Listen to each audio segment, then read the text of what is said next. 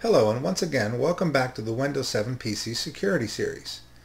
You've now reached Chapter 2 of the Moderate Security level. If you followed all previous chapters and implemented the recommended changes, then you've made tremendous strides in gaining a solid understanding of the threats that face you, as well as making tweaks to your configuration and user habits to stop the bad guys in their tracks. In this chapter, we're going to focus on the file system to make sure things are in order and secure at the file level. That means that we're going to be talking more about the files and the folders that you see when you run My Computer. Then we'll delve even deeper into how Windows manages security for your data. I'll run through some demonstrations to show you how to make sure your files are secure at this level, and then we'll review the concepts of backing up your data as well as your Windows operating system.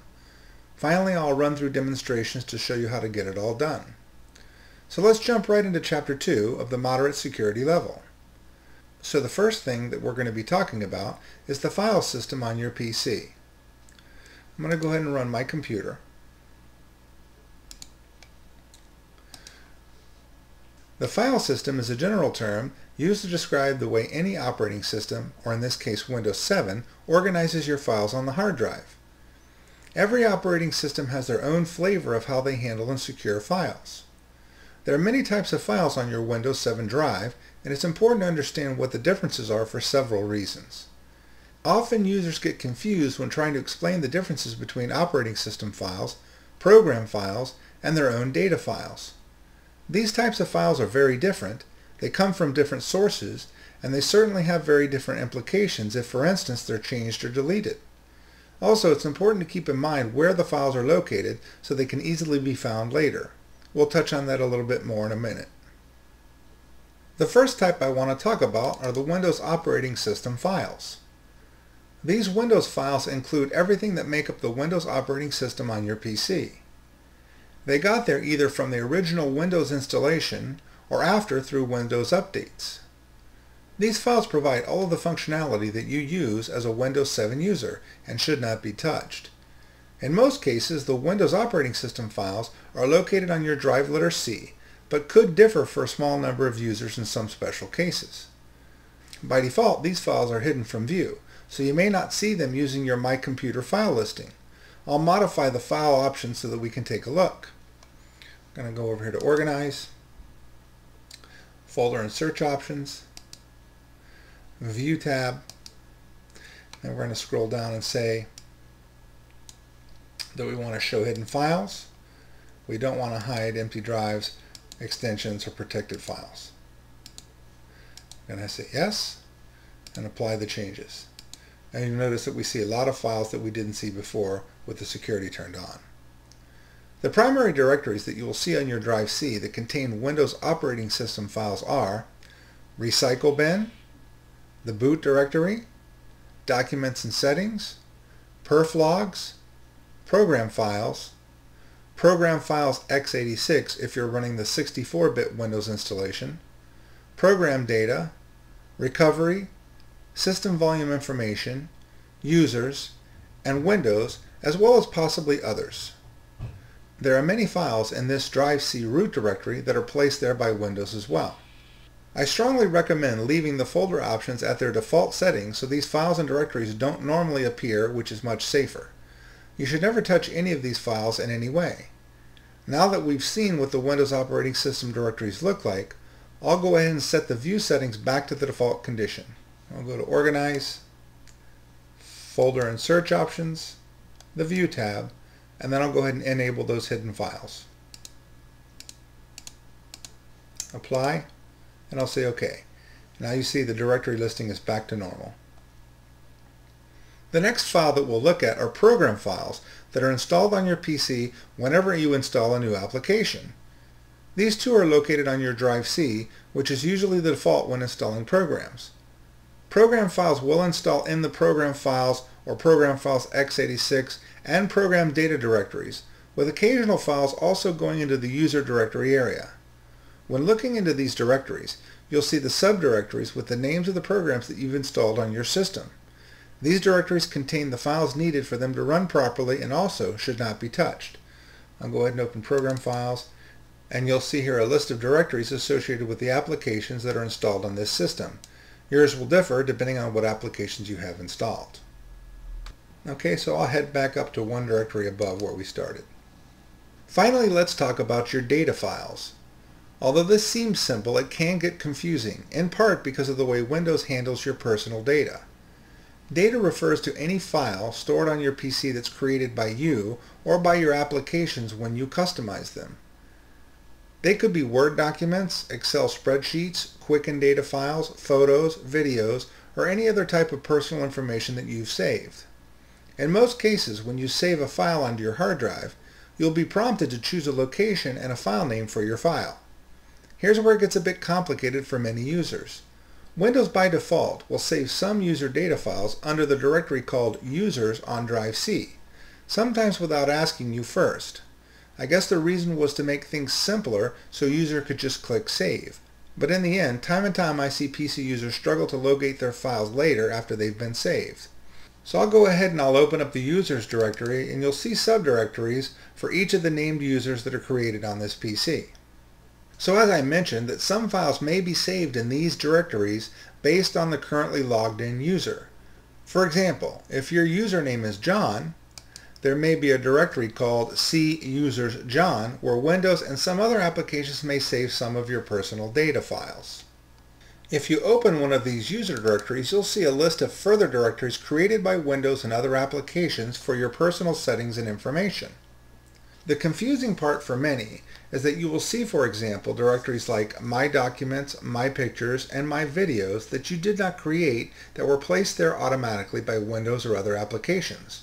So in effect, the Windows operating system and other applications that are installed on your PC created these areas to save information for you. You need to be aware that they're here so that you know where to find files that are there already saved, and so that you can include them in future data backups. I think the point that I'm trying to make starts to become obvious, and probably at some time in the past you've experienced trouble trying to locate files that you know that you'd saved. The reason that I'm focusing on this is primarily to make sure that you know what to include when creating a backup copy of your data for safekeeping. Maybe you do copy or backup your data files already. If so, do you include the files in this users directory? Or do you back up the entire drive C just to be sure? How do you know that what your backup program is copying includes everything that you have saved on your PC so that you know that you're safe? If you do back up the entire drive C just to be sure, then your backups become huge just because you're trying to back up everything to get your data files. These are typical issues that face users when attempting to parse out what makes up your data files and what belongs to Windows. As a consultant over the years, I've seen this problem create confusion and lead to the loss of important user data files many times. People believe that their data is backed up to find out that some important files and directories weren't included in their backups. Most consumer backup products will claim that they're, quote, intelligent and back up all your important information automatically. Don't believe this for a second. These backup programs will use certain assumptions and back up what they find on your hard drive based on these assumptions, and I've seen them miss important data time and time again. In addition to the frustration of trying to find a file, this is a very important component of the overall security model. Remember at the beginning of the series when I covered the recovery process and how things may impact you when problems occur. Eventually your PC hardware will fail. The hard drive is the most likely part of the PC to fail because it's full of moving parts. And when it does, you may have to reinstall Windows and your applications as well as recover all your personal data. Without a solid and reliable way to know that your personal data files are backed up and safe, you will almost certainly suffer data loss. So this section and the remedies I'm going to cover are directly related to the stability and safety of your important data. The best solution to resolve most of this confusion and to ensure that you can always locate, secure, and properly back up all the personal information stored on your PC is to create a special area for all of your important data files. This can easily be done by simply creating a new directory tree structure on your drive C, specifically and only for your personal data. Only your documents, photos, videos, and other important files should be saved on these locations. Since there are probably multiple people that use your PC, you should plan for that up front and create these directories accordingly. Here's a solid and reliable recommendation for this kind of solution. So back to my computer, and starting at the top level directory which is showing now, let's click the New Folder link and create a new directory called Data. New folder, and we'll call it Data.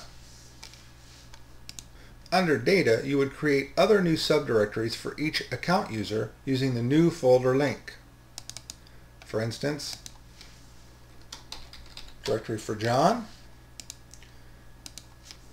and a directory for Mary. Under each of these user account directories, you will create further subdirectories for each major type of file that this user may store in his or her data area. So I'll open up John, create a new folder called Documents, another new folder called Photos, and maybe a third called Quicken Data. Okay, moving up one directory. We would repeat this for all the user directories that we've created for the users on this PC. Now that we have a structured and simple directory structure on our drive C for all your personal data, you'll need to carefully move personal files that you've saved in other locations to these new locations. Photos to your personal John Photos directory, documents to your respective users' documents directories, and so on. Of course, you should use care and take precautions when making these changes. To begin with, make sure that you use a copy function to copy data from the old to the new locations and not a move function. A move means that the original is deleted after the copy completes. You should right mouse click and select the copy option to copy files, leaving the originals in place until you've tested each application and you're confident that all is working with your data before you delete the old files. So at this point, we've created a new area for your personal data and moved files to these new locations. Next, you need to make sure that the programs that you're running on your PC also will save the data to these new locations. I'll open up the John directory where we created subdirectories for your different file types for this example. So you should go ahead and launch each of your installed programs and click around in the File or the Save menu areas to locate where these programs are saving your important data. In most cases, applications will have a Preferences or Options choice where you can configure them to save all your new files to this new area by default.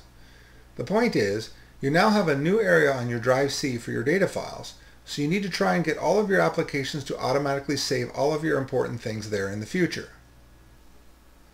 Probably one of the most important types of information stored on your PC is your email, calendar, and contacts information. You may want to include moving your email files to these new directory locations as part of this new configuration. Just create a new subdirectory under each user's area for email. Remember to close out all of your email programs so the files won't be in use before you start the copy, and then copy them to the new data area.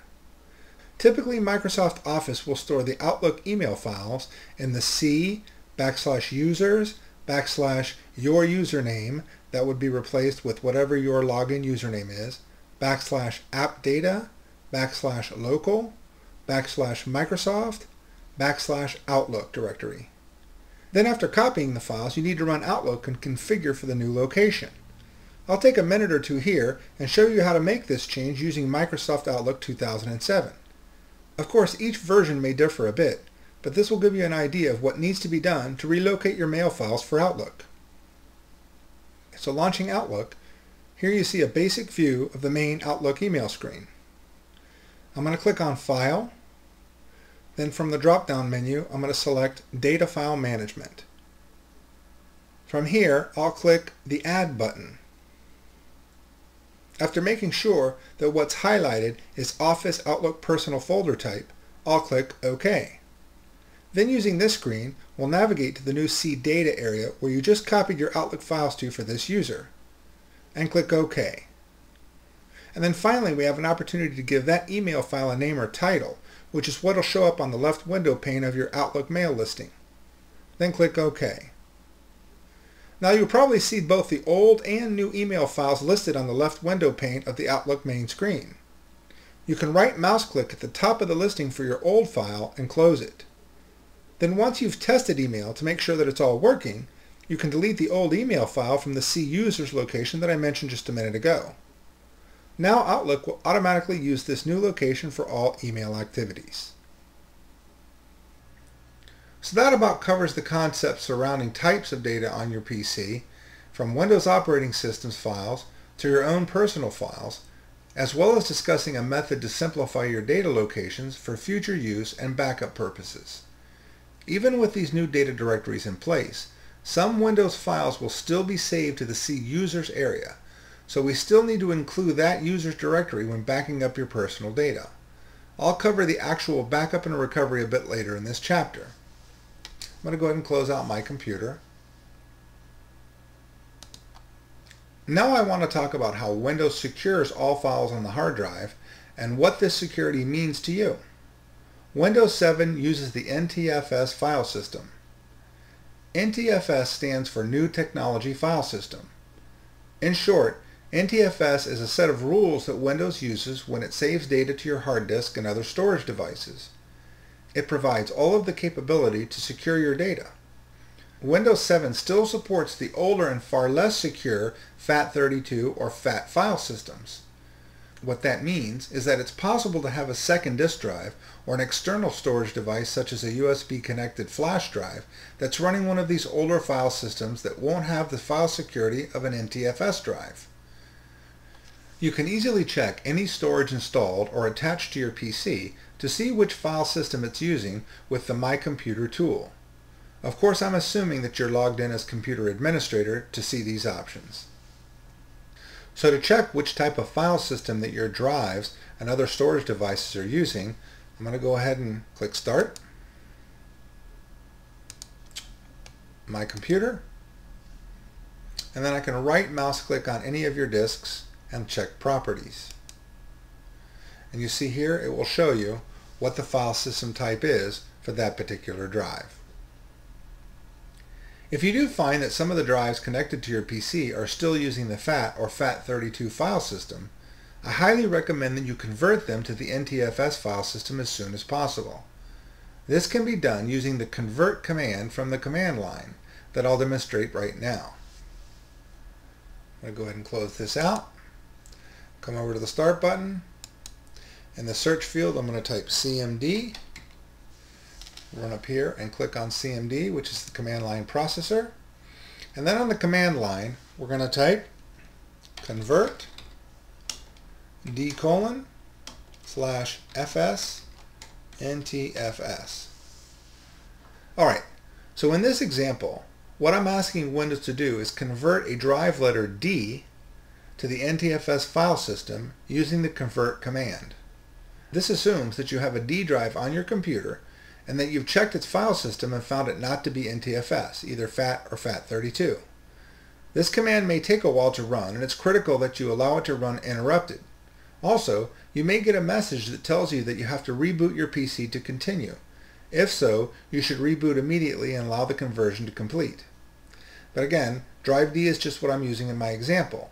You may have found that you have another drive or storage device that's another drive letter like drive E, F, G, whatever it may be that you have to replace in this command line. Okay, so that's just the example. I'm not going to run the command, but that's how you convert to NTFS. I'm going to go ahead and close that. I'm going to close out my computer. Okay, so you should now have all the drives running under the NTFS file system for maximum security and flexibility. The next step is to demonstrate how you can view the security settings that NTFS has configured for your file system. This is simply a demonstration so that you can see the tools and screens associated with the file system security on your PC. The NTFS file system has many built-in features and can be quite complex for most PC users to deal with. I strongly recommend that you leave NTFS settings as is unless you have a specific requirement to block access to a particular file or directory on your hard drive. And I'll demonstrate that example for blocking access in just a minute. Security for your file system can be viewed or changed using the My Computer tool. Okay, let's take a look. We're going to go to Start, Computer. I'm going to navigate to the Users directory, do a right mouse click, and select Properties. This brings us to the C drive Users Directory Properties screen. The General tab gives us basic statistics and some other important information. I'm going to go ahead and click on the Security tab, which shows us the current NTFS security that's applied to this user's directory. you'll see a list of the groups and users who have access to this directory, as well as which permissions they're allowed. If you click on different users or groups, you can see how the permissions change. Right now I've selected everyone. These are the permissions. I can look at system permissions, administrators, and finally users. You'll also notice that there is an edit button and an advanced button, which gives you many additional options for making changes to the security profile for this directory.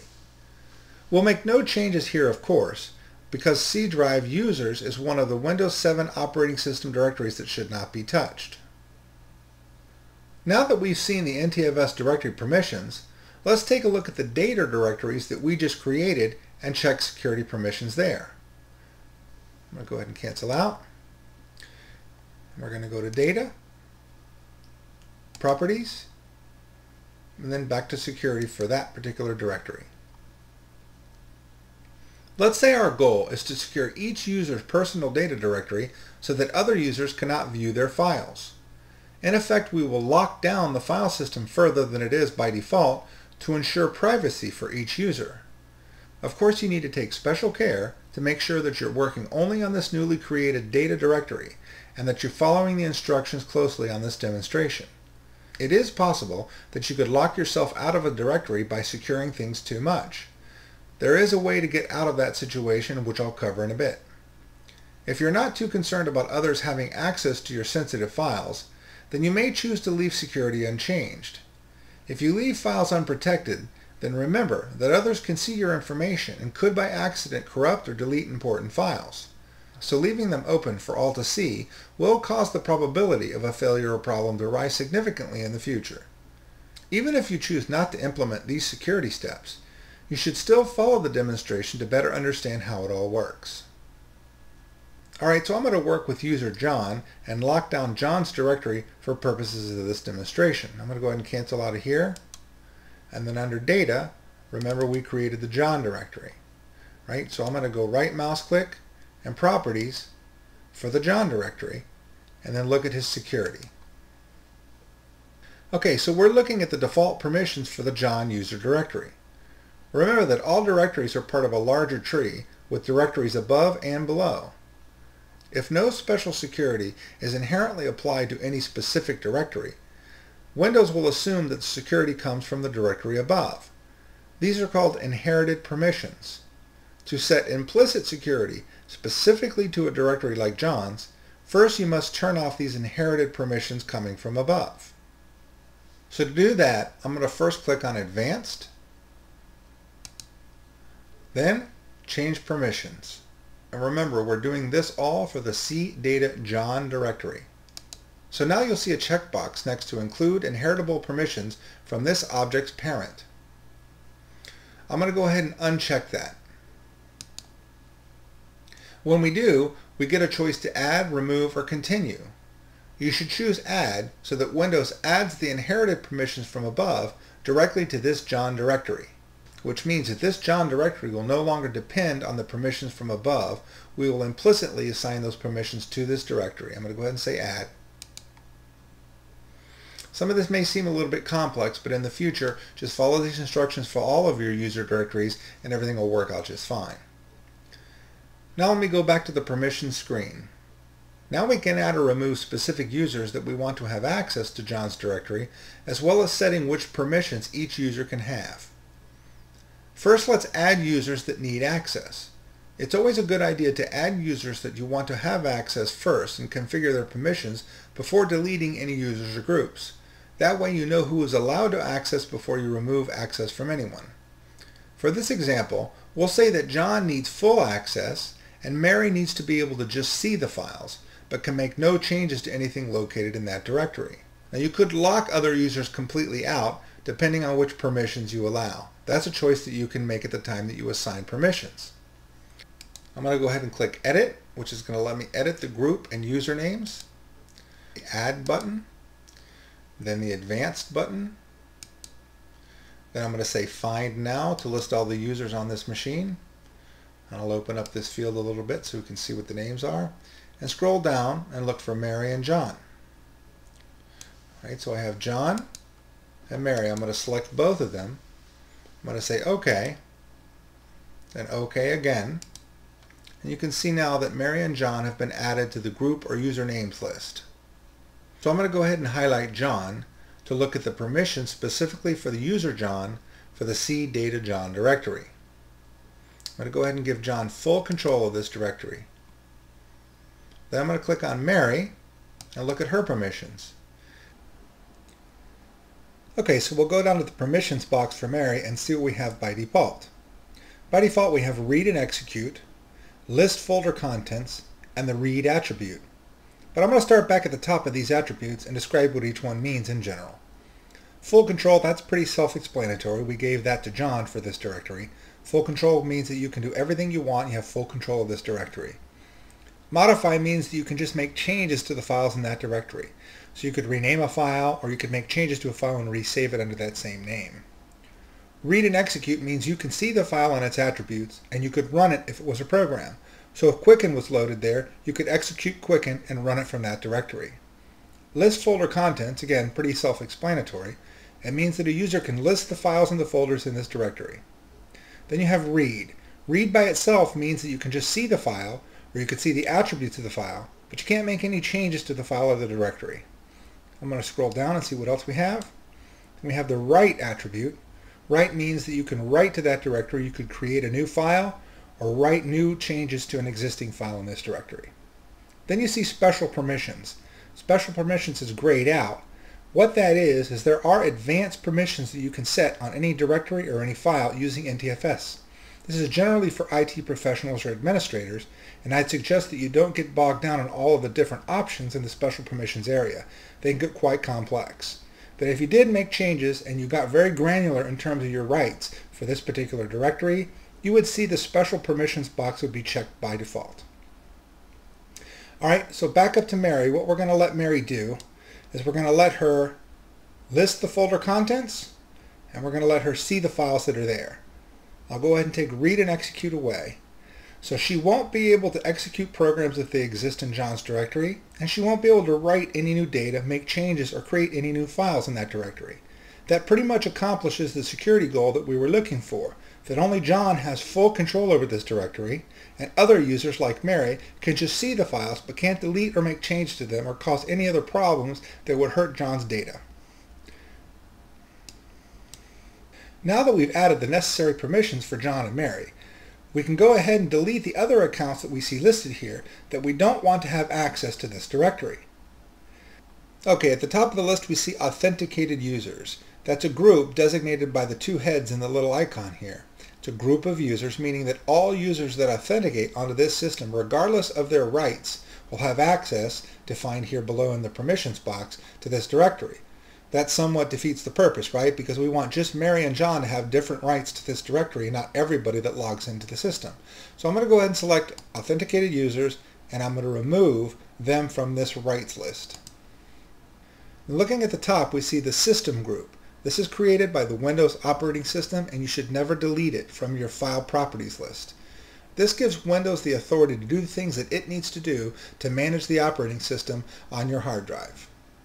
Then we see Mary and John, which we created and we added rights to. Then we see administrators group. The administrators group means that everybody who has an account on this system that's an administrator equivalent could see this directory based on the rights, and you see their full control below in the permissions list. That defeats the purpose as well of what we're trying to do. Now remember that in earlier chapters when we created users on this PC, we said that we only want one administrator equivalent account on this PC to manage the PC. All other users should be standard users. So if that's the case, this group should only contain one user. In this example, it would be John. John is the administrator. To be safe, you should delete the administrators group from this permissions list, because any account on this system that has an administrator equivalence would also have access to this directory. Remember, our purpose here is to lock everybody out but John and Mary. I'm going to go ahead and delete administrators. Now we have users. Users means that there's any user account on this PC, it'll have the rights specified below. I'm going to go ahead and delete users. That again gets around what we're trying to do with John and Mary. So what we have here as a result is the system, so that Windows can do what it needs to do to the C Data John directory, and then we see Mary and John, Mary having restricted rights and John having full rights to this directory. Now depending on the applications that you have installed on your PC, you may see other special application accounts listed here that were created by those applications. For example, Norton Utilities might be installed on a PC, and it might create an account called Norton.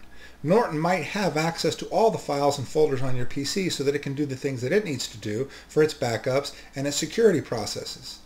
So in general, any account that's created by applications that you've installed on your PC shouldn't be removed from these account lists. You then repeat this for every user directory under CData that you've created to give full rights to those that own the directory and some restricted rights for everyone else depending on how you want to secure each one of those high-level directories. Once completed, this is a solid first step towards securing your data and other important information from misuse or accidental deletion. Be aware of what these security changes really mean.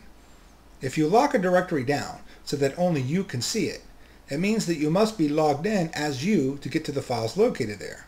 So for example, if you use Quicken and you've saved Quicken files into your particular protected area, but the PC is logged in as a different user, if you were to run Quicken, Quicken would not be able to access those files that are already stored there until you log out and log back in as yourself. Alright, so now that we've made all the permissions changes to the CData John directory, I'm going to go ahead and click OK, then OK again, and get back to the My Computer screen. So what I'm going to do now is I'm going to log out and then I'm going to log back in as user Mary. Then I'll attempt to view the user John's personal directory that we just locked down to see what the results are. I'll go ahead and hit pause now for a second while I log in as Mary.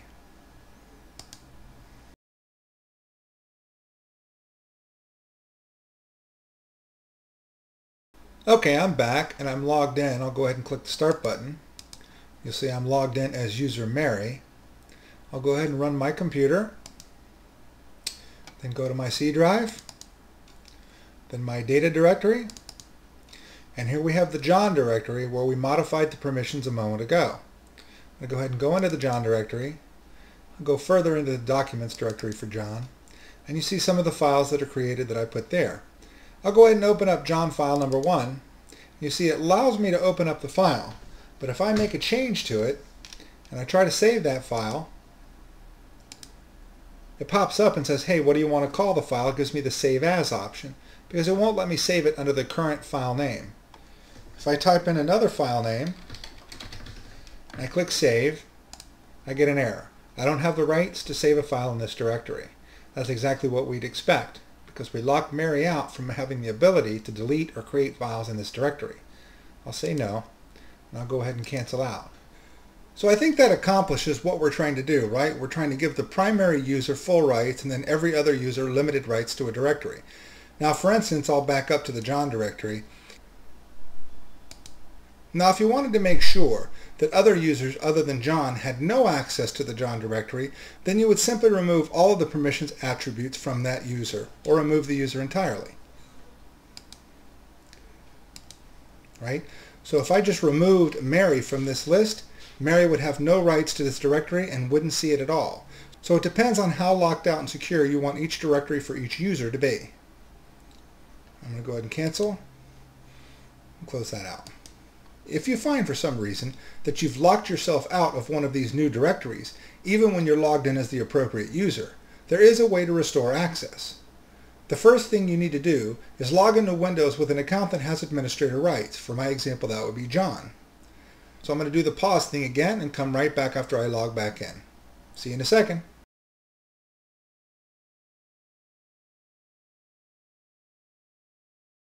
First, we need to get back to the permission screen for that locked out directory. So now I'm going to go to the Start button, then Computer, open up my C drive, go to the Data directory, and then right mouse click on John, do Properties, and finally the Security tab. From the Security tab, we're going to go down and click the Advanced button.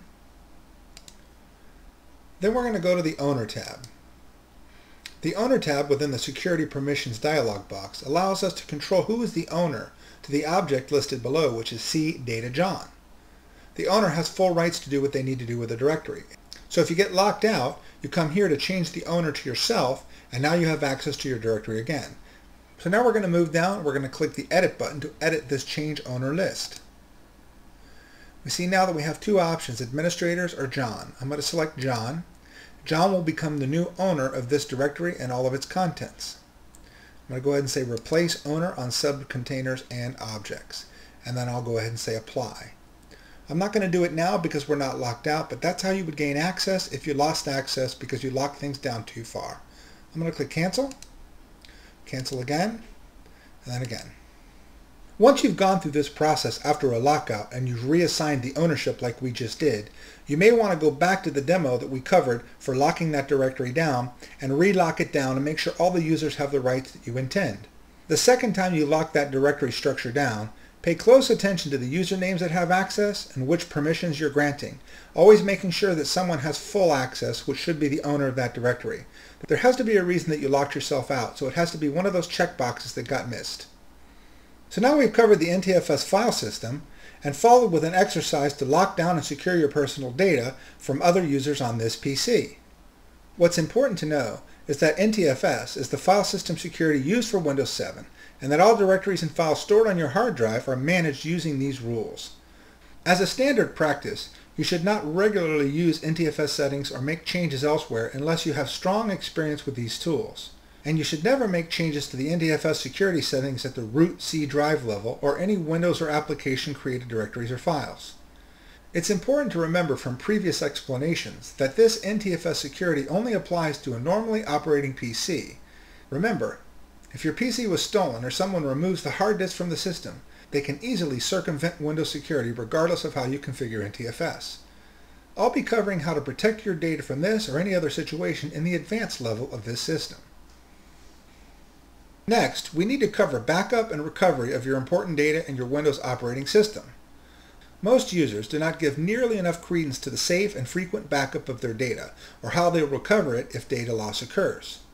The more you leverage your PC in today's world of electronic everything, the more you need to back up aggressively. There are many products on the market sold as backup and recovery safeguards that can automatically perform backups and recover your data when failure occurs. Beware of this automatic sales pitch. Sure, they back up your data, but they don't know where all of your important files are and can't guess what you may want to do with them when you need to recover. There are a variety of products out there, and how they work goes well beyond the scope of this system. But what I'm going to do is explain the types of backups that should be important to you to meet the standards that we set at the beginning of this system for easy recovery, no matter what situation you run into, and then how to get them done regardless of what product you use. Windows 7 does have built-in backup tools, and I'll demonstrate them now as part of this section. As we move through these backup discussions and demonstrations, it will become clearer and clearer why separating your personal data from the Windows operating system files was so important. Making security simpler for your personal information was just one of the many reasons that it makes sense to keep all of your data in one area. It also greatly simplifies your backup and recovery procedures as well. So you know that you need to back up several types of data to be secure and ready to recover in the event of a failure. Now you need to consider where you will place all of this backup data. The very best option is to purchase an external hard drive that connects to your PC's USB or FireWire ports. Having all of your data and personal information backed up and enjoying the peace of mind that that brings with it means making a small additional investment in hardware. I highly recommend that you purchase an external hard disk for backup purposes that's at least the same size of your internal PC's drive C. Using an external drive is simple and much faster than using a network drive or DVDs or CDs. It's also more reliable. Backup procedures and hardware ensure that you have copies of your important information on hand for most situations, but not for all situations. To really be sure that you're able to recover from all situations, best practice for serious PC owners states that you should purchase 2 separate external hard drives for backups. Why? For a number of reasons. One is the possibility that your external backup drive fails, and of course that'll be right after your PC crashes and you need it to recover. Another is theft or worse. The typical user will store his PC in the same area as their external backup drive. What if your equipment is stolen and the thieves take the backup drive as well as your PC? What if you lose your home in some type of fire or storm? The best way to be fully protected is to own 2 external backup drives, a primary and a secondary. Store the primary drive in a safe place at the location where your PCs are located, and store the other at a trusted off-site location. Then at regular intervals, retrieve the off-site drive and copy all the files from your primary to this secondary drive and then return it off-site. This ensures that you will always have your information available no matter what happens at home or your small office. As always, keep in mind that an external disk drive can be viewed by anyone who gets their hands on it.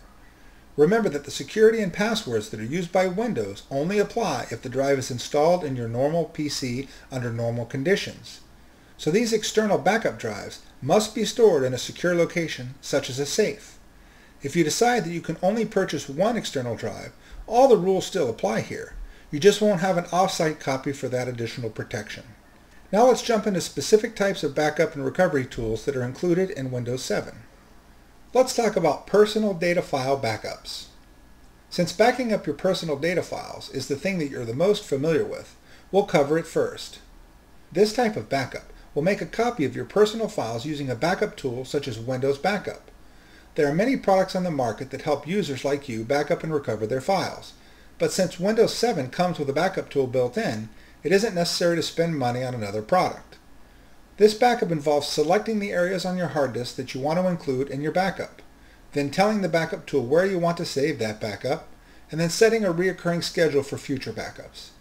This is not a snapshot or image of your entire drive C like the system image is. It's a backup of individual files for selective recovery at a later time. For example, if you back up your files on Sunday, and then you delete a Word file on Monday morning, you could go back to Sunday's version of that backup and restore just that one Word file from Sunday. Any changes that you made on Monday wouldn't be included on that Sunday backup recovered file. If you don't perform regular data file backups, then you risk loss of your work if you or another user on your PC accidentally deletes a file, if your hard drive crashes, or if your PC is stolen. In all of these cases, you could lose your work, your photos, your records, and your data from the time of the failure back to when you last backed it up. You may think that you could tolerate having files that are 1, 2, maybe 3 weeks old in the event of a failure, but I can tell you for certain that you'll have big problems with many files that are 2 or 3 weeks old. Important and time-sensitive information such as banking, finance, and other date-sensitive files will be very problematic if more than a day or two out of date. All of the backups that we are covering are important to ensure that you have a turnkey method in place to address any type of failure or scenario. But if you don't have your latest data files available, even a clean Windows recovery won't help you very much. As I move forward to demonstrate the Windows backup process, I'm assuming that you only have a drive C to back up in your computer, and that you've purchased some type of external storage device which should be connected before we proceed. If you do have other drives in addition to drive C on your PC with personal data stored on them, that's not a problem. You'll just need to include those areas as well when we get to the section where we select the files to be included in your backup. Windows Backup works best on backup schedules that you create using its scheduling tools. So for this demo, we will in effect be creating a recurring backup schedule for our data files. Okay, so let's go ahead and launch Windows Backup. Start. We're going to go to Control Panel, then System and Security, and then finally we're going to look for Backup and Restore. Okay, so this is the main backup options screen. You can see under the backup header that we haven't done any backups or any schedules yet because this is right out of the box. That's what we're going to do today. I'm going to go over and I'm going to say Set Up Backup. That starts up the Windows Backup tool. Okay, so this is the main starting window for the Windows Backup tool. You notice that it lists two possible backup destinations, my DVD drive and my backup drive, which is the external disk drive that we talked about. I'm going to go ahead and back up to my external hard drive. I named it Backup Drive 1. It happens to be Drive E. I'm going to go down and click Next. Now Windows is asking us what we want to back up. There's two options. The automatic option we've talked about, which lets Windows choose what we're going to back up. I'm not a real fan of that. I want to choose and select the specific directories that I know contain my data. I'm going to say let me choose and then click Next. And now we see the Windows Backup drive listing based on what it found on our hard disks. Okay, starting at the top, we see some data files that Windows identified. We're going to leave them all selected. So we want to back up data for newly created users, and we want to go ahead and back up the libraries as well. They're selected for all of the users on the system. Now I'm going to drop down to C drive, and take a look at what we want to back up. Remember, we're not backing up system information, we're not backing up program files. This is a backup for our user data. So I'm going to select the directory that we created specifically to hold all of our user data. And then I'm going to collect the users directory because there still could be some data that certain applications in Windows saving there related to each of the users on this machine. So now you should have all the areas that contain personal information that we've saved on our drive C included. You should uncheck all other directories so that you don't back up information unnecessarily. You should also uncheck the box next to include a system image of your drive C. I'm going to go ahead and uncheck that now. I don't want to include that in my typical user data backup. If I enabled this checkbox, it would include a drive image backup that's not a regular part of my data file backups. It's too large and doesn't need to be run as often as data file backups do. I'll cover the system image backup in just a bit. Alright, so now I'm going to click Next. Okay, so this is our backup settings screen. Let's review what it tells us. By default, it will select a weekly backup in time. Let's click the Change Schedule option to make changes to this schedule. Now we can set our own schedule based on our own needs. You'll see the checkbox next to Run Backup on a Schedule. I'm going to go ahead and make sure that that's enabled. Once checked, the schedule that we're about to create will be saved, and Windows will remind you through the Action Center when the schedule comes due.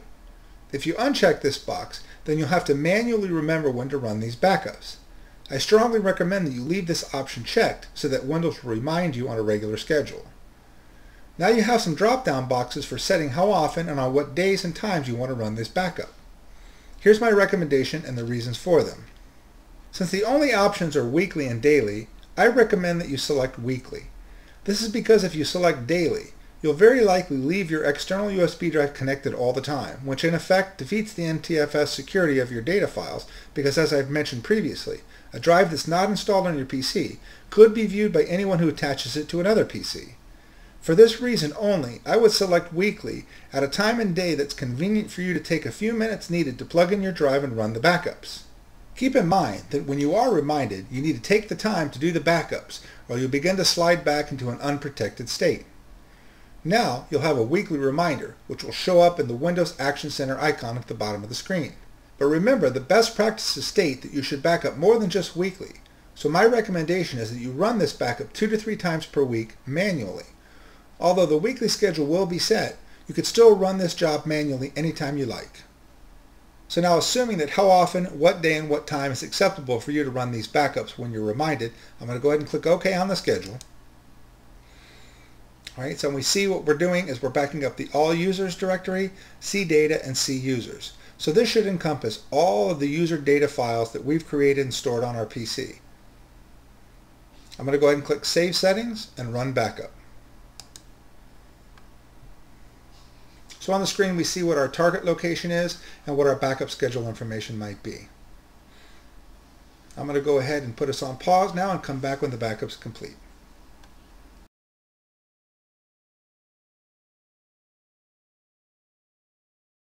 Okay, so now I'm going to bring back up the Windows backup screen. And now we're going to take a look at what we would need to do to run a manual backup. Again, this is going to be scheduled to trigger a backup every week, and it's going to remind you at the Action Center down here at the bottom of the screen when that backup is ready to go. But if you want to back up more often, which is highly recommended, you would still just come back to the same tool and then click the Backup Now button. That would create another manual backup and add it to the same external hard drive. I would recommend you do this at least 2 to 3 times per week, or if you ever do some large amount of work where you've done some important changes to your data and you'd like to back up afterwards to be safe. Okay, so now we have our backup scheduled and configured, and we ran our first backup to our external disk drive for safekeeping. So if you delete a file, or maybe you want to recover an older version of a file from what's on your disk drive from the backup disk, then you need to plug in that external backup drive and get ready for a restore running the Windows backup product. I'm already there right now, and the screen will look just like this if you come back to it in the future, but I'll go ahead and click the Restore My Files button. Once I do, it's going to create a list of files that I want to restore. So I'm going to say Browse for Files, and then you notice that it's found the files that are on my external drive that we backed up. So I'm going to go ahead and click on Backup of Drive C. Open that folder, and then here's the two directories that we backed up, the data directory and the users directory. So I'm going to open up data, then John, then his documents. And let's say that John's file 1 is the file that we either deleted or corrupted, and it's the one we need to restore. Again, remember, we're not looking on our drive C at our live data. We're looking at the backup that was previously done on our external disk drive. All right, I'm going to say add files, and what that means is going to add it to this list. So the purpose here is to add all the files that you need to recover during this process. All right, I'm just going to recover that one file. I'm going to go ahead and say next. Now it wants to know whether I want to recover it to the original location or I want to select a new location. All right, so if I say in the original location, which is the default, then that file will overwrite the one that's already on my C drive right now. That may be okay with you. Maybe the file's no good and you need the restored file there. There may be occasions when you want to have both files so you can compare them and see which one is the one you want to keep. If that's the case, you'd say in the following location. And I'll tell you, that's the safest thing to do. Almost always when I do restores, I'll say in the following location and not overwrite the originals yet. Later on, I can copy it to the original location if I decide that the file is the one that I really want. I'm going to go ahead and say browse. I'm going to go to my C drive. I have a directory called restored files. I'll select that and I'll say OK.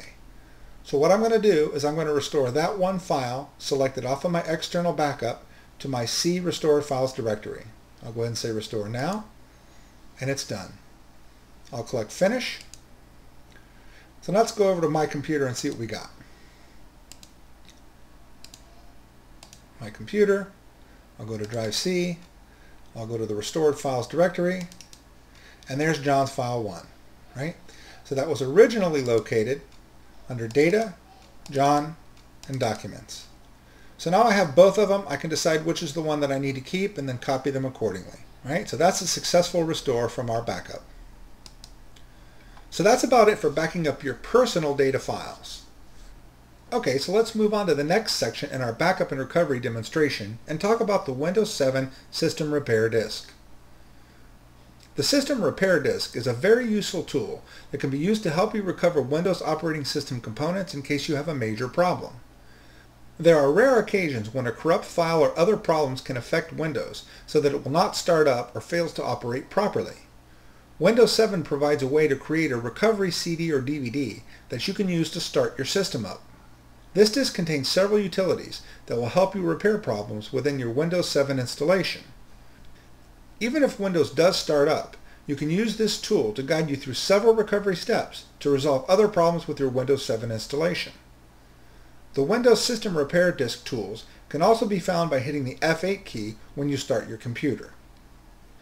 If you hit the F8 key before the Windows or other logo pops up during the startup, Windows will bring up the same system repair menu found on the repair disk.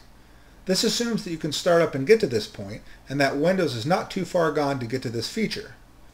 Now let's run through the steps of creating a new system repair disk. Okay, let's go to the Start button. We'll go to Control Panel,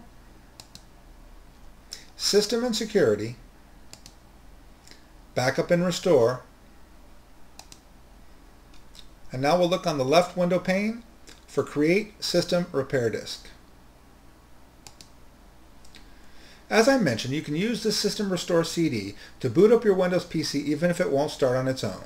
Even if it does start and you're having major problems, you can still boot up on this repair disk to access all the repair utilities provided. I'll cover restore and recovery options using the System Repair Disk at the end of this section. Alright, so you would insert a blank CD or DVD in the drive listed and then click Create Disk. I'm not going to run it now because I've already created a repair disk for this system. Once it's complete, just make sure you label it appropriately and store it safely. I'm going to go ahead and say Cancel. So that's all there really is to it, to creating that system repair disk. Alright, I'm going to move on now to something called Startup Repair. The first tool that will be listed on your recovery options when you use this boot up CD or the F8 recovery tool process is called Startup Repair. Sometimes very simple files located on your drive C can get corrupted or deleted that are needed for Windows to start up properly. This tool repairs those files, which should return Windows to a startable state. This process is simple and involves little risk. It would be one of the first things that you try to do if you're getting error messages on the screen when you start up your PC and Windows will not start up. Again, you can get to this by booting off of your system recovery disk or choosing the F8 recovery tool option when your machine starts. The next thing we want to cover is System Restore. The System Restore is a feature built into Windows 7 where you can restore certain critical Windows operating system files from what's known as the last working set or restore point. The purpose of a system restore is to provide a tool to recover if you delete or corrupt certain Windows system files accidentally, or if a new program installation corrupts or damages them. When most Windows programs are installed, they automatically create what's called a restore point before making changes to your system. This restore point contains a point-in-time copy of those files which it stores on your drive C for later recovery if needed. You can also manually create a restore point at any time if you're about to make changes to your system and want to be able to roll back to the previous settings.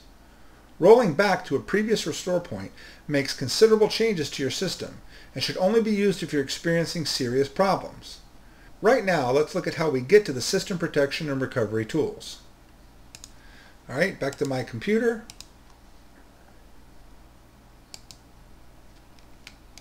Properties. And then we want to look at System Protection on the left window pane. Okay, so here you see the tools needed for creating, managing, and restoring your restore points. First, notice the list box under Protection Settings. You'll need to make sure that your Windows operating system drive, which is almost always drive C, is listed here and shows that its protection is set to on. If it's set to off, then you'll need to click the Configure button and turn it on for that drive letter. By default, it should be set to on. Alright, so we're going to click the System Restore button and then Next to continue.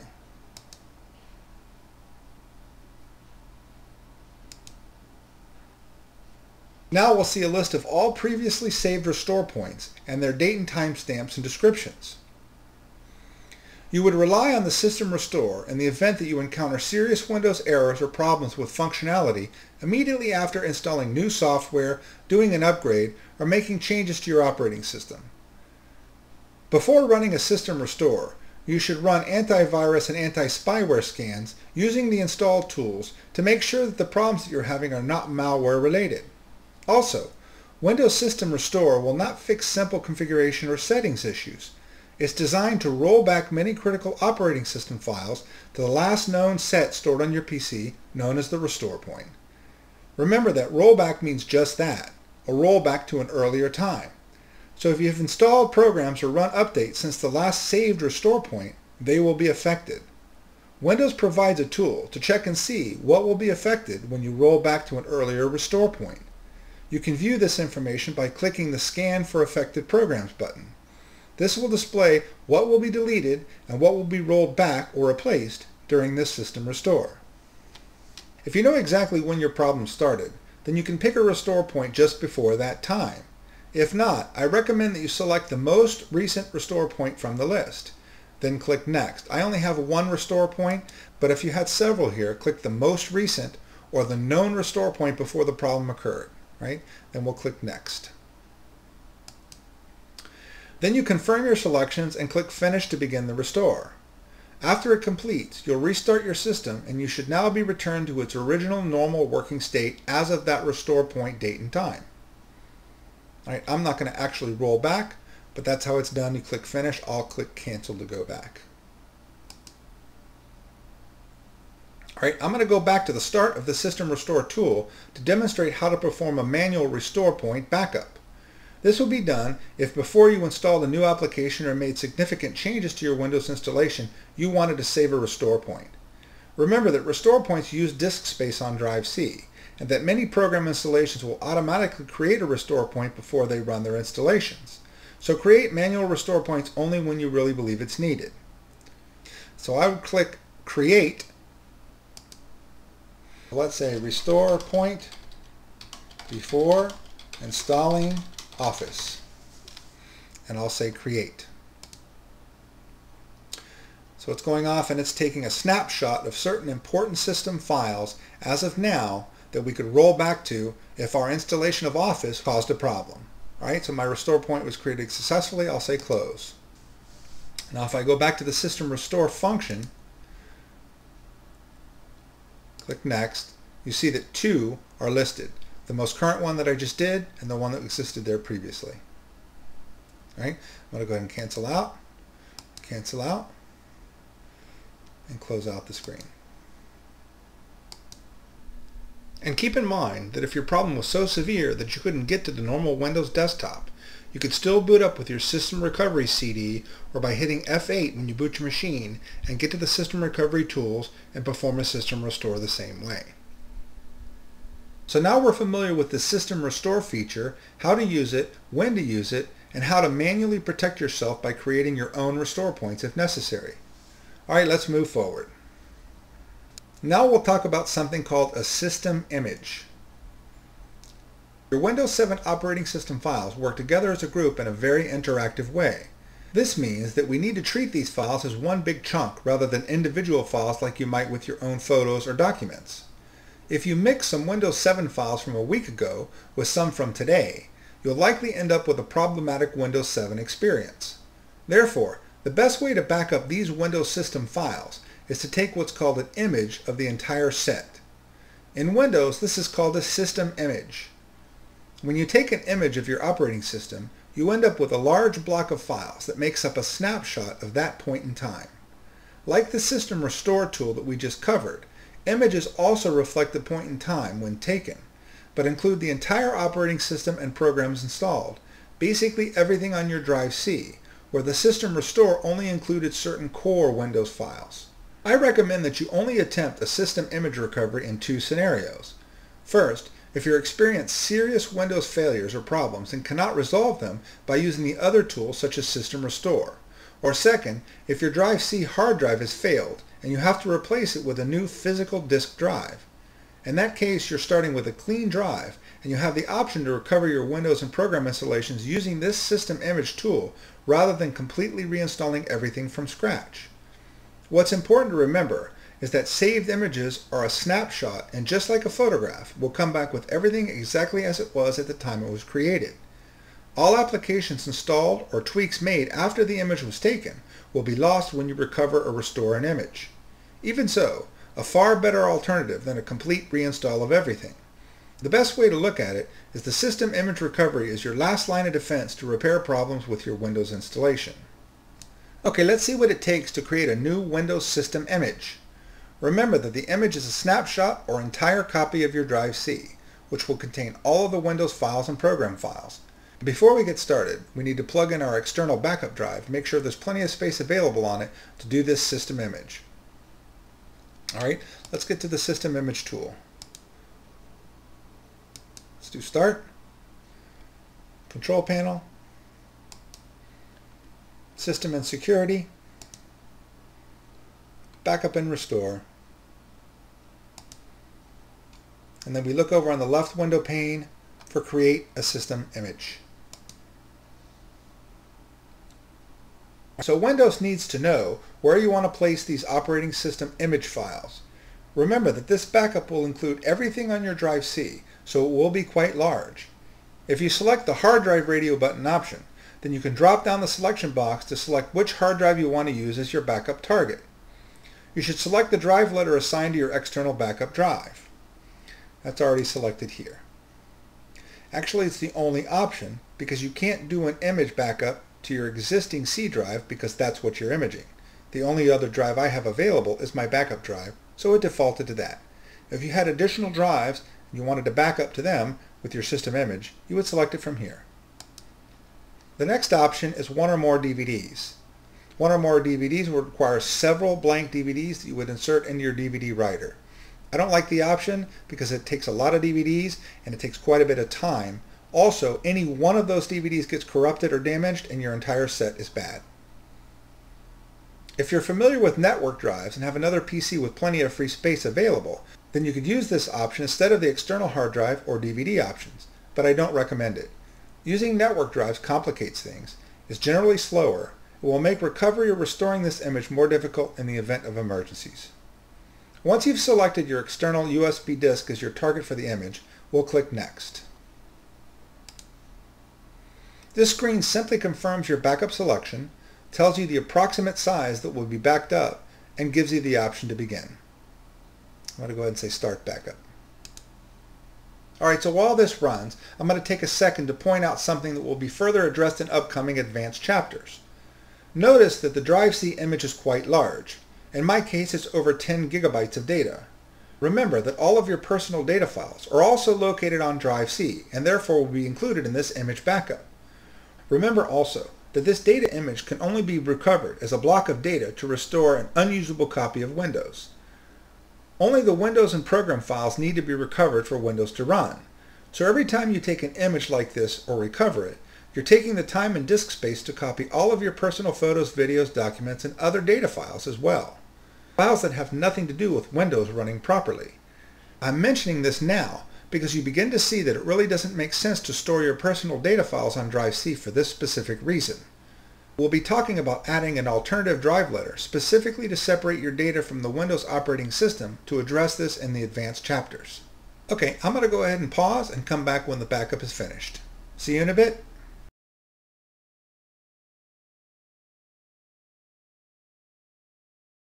So my system image backup is complete. I'm going to go ahead and close the backup tool and then go to my computer. Let's take a look at what's on our external drive. You see a directory called Windows Image Backup. So that's the big block of data that backed up my entire C drive and all the contents. Alright, I'm going to go ahead and close that.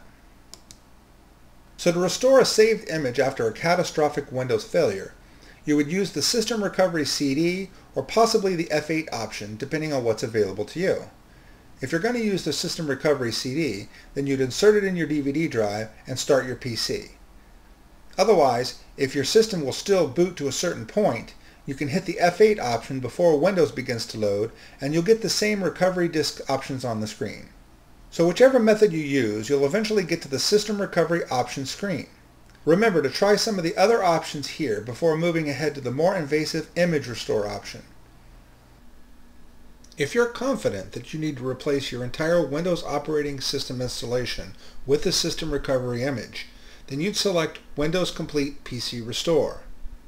The next screen will prompt you to find the image backup that you want to use for this recovery.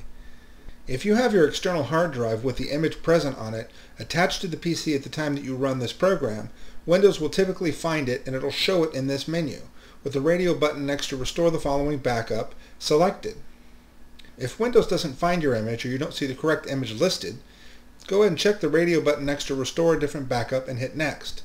Then you'll be presented with a typical browse screen to browse over to your external hard drive and then select the image that you're looking to restore. Then you'll say Finish and the restore will take place. After the recovery is complete, you can restart your PC, remove the DVD from the drive, and see if Windows starts normally. If it does, remember that this image is older than what you were using before your PC failed, so you may need to reinstall new apps or let Windows Update bring things up to date. Alright, so that's a lot in terms of recovery and several different types that we covered. So here's some final thoughts on the backup types. There are two main categories of recovery that we've talked about: recovery of your personal data files and recovery of Windows components. You now know that the recovery of your data files is accomplished using the Windows Backup tool, while the recovery of core Windows operating system and files is accomplished using the System Recovery CD that you created and the tools that it contains. Windows failures can exhibit themselves in many ways. Maybe Windows won't start up, or you get some type of error, or maybe your PC just hangs when you try to start it. Or you could be experiencing very problematic errors in behavior after a new install or big change. Whatever the case, if your PC is running, you should use your antivirus and anti-spyware tools to scan your PC and make sure the problem isn't related to malware. Then resort to the Windows Repair Tool options. So that covers all the main types of recoveries and tools used to bring your PC or data back to working order. We covered a lot of information here, and it's likely that you were not able to complete all of the safeguards discussed in one pass.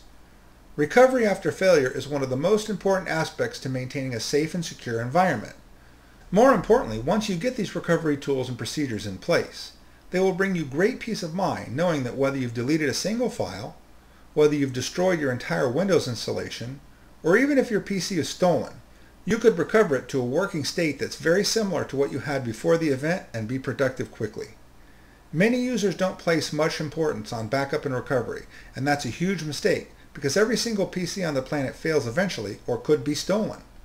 One thing is for sure, once you have something like this happen to you, and you end up with a vanilla install of Windows on a new PC or hard drive, with none of your settings or tweaks, none of your applications, and more importantly, none of your documents, photographs, banking history, etc., then you'll definitely be reviewing this chapter again and putting these protections in place for the future. So why not do it now and make sure you're covered? That's why we're here, right? Okay, so that concludes Chapter 2 of the moderate level for our system. As always, let's go back to our trusty clipboard and review the things that we accomplished. So we reviewed the Windows file system. We created a separate location for personal user files on Drive C. We reviewed the NTFS security concepts. We locked down files using NTFS for our data directories. We reviewed backup and recovery. We covered data file backups and performed our first backup. We created a system repair disk. We reviewed startup repair. We reviewed system restore. And we reviewed system image, as well as creating a new system image on our external disk drive. Wow, we covered a lot of ground in this chapter. I know it's impossible to implement all of these recommendations the first time through, so it's very important to take the time to review this chapter and other previous chapters before moving ahead, so that you can make sure that each recommendation is implemented. You may have to go out and purchase the external backup drives, for example, and then come back and finish the backup and recovery sections. The concepts and recommendations to this point bring a tremendous amount of additional security and stability to anyone running a Windows PC in a real-world internet-connected environment. But the only way to make sure that you're as safe as possible is to make sure you follow the recommendations. Just doing a few, or what you think are the simpler ones, will leave gaps in your plan, which will lead to problems later. Although this seems like a lot of change, it really isn't. Once you adopt these concepts, they become part of your normal routine and it gets much simpler. And once you benefit from them by avoiding a hack, avoiding a failure, or being able to quickly recover, you'll see that these changes are much easier than the alternative. I know I sleep very well at night knowing that the personal and financial information on my systems are safe. Next up is the advanced level chapter. I'll be covering a few improvements on some of the steps we have already taken. For example, we already created a set of directories on Drive C to store your personal data files so they wouldn't be mixed with your Windows program files. But as you've seen here, you're still backing up all of your stuff every time you do a system image or recovery of your Windows files. So in the next chapter, we'll cover how to create a new drive letter for your personal items and all other non-Windows related files so that your Windows operating system area is clean and simple to back up and recover. Then we'll take your file security to the next level with file encryption, where we'll use tools to encrypt your personal data file areas so they cannot be viewed by any user ever, even if the PC is stolen. The advanced section is just that, it's more advanced, and the tools that I'll introduce to you will be more demanding on your knowledge of these principles. But they build on what we've already covered, so if you have completed all the chapters up to this point, then you should be ready to go. So I look forward to seeing you at the advanced level.